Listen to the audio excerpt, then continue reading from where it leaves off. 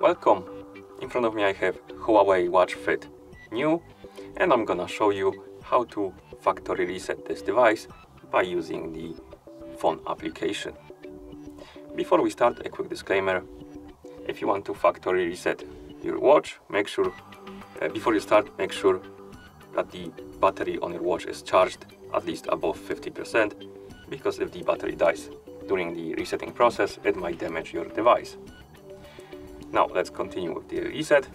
So we want to factory reset this watch via the phone app. So let's open the HUAWEI Health app on our phone that is paired with our watch. In the app, tap on devices right here, and you should have the HUAWEI Watch Fit on the list of devices right here. Tap on it, and now you should see the device page for your HUAWEI Watch Fit. On this page, scroll down, and here we have Restore Factory Settings. Tap on this option, then tap on Restore. The device will disappear from the list of devices, and also will start resetting itself to the factory default settings.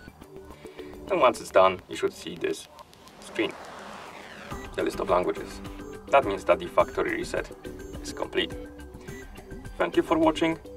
If you found this video helpful, please consider subscribing to our channel and leaving a like on the video.